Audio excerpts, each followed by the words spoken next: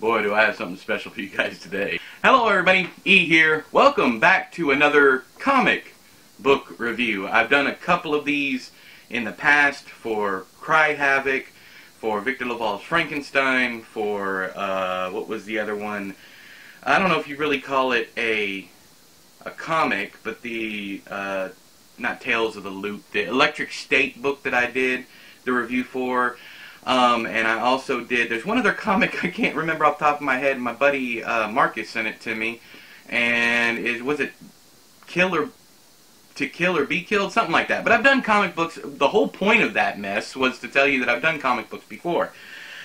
My buddy Darren Kapoff sent me a message on Twitter, just to be completely upfront and honest with everybody. Me and Darren are currently working on a project together. This, however, is not his project. This is his friend's project. They did a Kickstarter for it, and it looks like it got funded. I will leave links to where you can get this comic book down there in the doobly-doo once I actually find out. So, we're talking about Graveyard Slaughter. I'm going to take this out of the plastic. First off, it looks like they gave me the full Kickstarter package. I did not back it because I didn't know about it back then. I likely would have. And once we get into it, I will show you, I'm sure you guys will understand why I would have backed it. But it's got a sticker, looks like. It says, "Be kind, rewind, or die. Graveyard Slaughter." That's not going to focus. Hush, Patrick, hush. I know it doesn't focus. Alright, and then I got, you guys know how much I love a bookmark. Camp Slaughter bookmark. In the back here. And then this, I don't know if this is actually a video game or what, but there was this card in it. It says Barbaric Days. And it says a brutal video computer experience. Art by Javier Salters. VGE Video Game Experiences. It does say Graveyard Slaughter. And it seems to be based on the first story in this anthology. And yes, I said anthology because this amazing comic book is just like the old Creepshow and Tales from the Crypt comics. Well, it's not old Creepshow comics, but it's like Creepshow, the Tales from the Crypt comics, that kind of thing. Tales of Terror, all that. The book is broken up into 4 short segments, probably about 15 pages each, roughly, I think. Maybe even as little as 10 for some of them. The stories range widely from slasher kind of thing to aliens to the undead, all different kinds of plot points. But there are also 4 individual segments told from inside a video game arcade, movie store, several different things. The high point of this collection is the artwork. Every single artist did a bang-up job. It is all in black and white, but you are dealing with individual characters with their individual designs, and it's just, I'm going to get demonetized if I show that. Let's see here. But you have things like this, where every character has their own face, every character has their own attitude. And that's one of the things that I ran into a problem with a book, I think it was Sisters of Sorrow, something like that. That's another comic that I reviewed on this channel. I wasn't getting much character. Not only was I not getting character development, but I wasn't getting much in the way of the characters looking the same from frame to frame, which is rather bad when it comes to a comic book.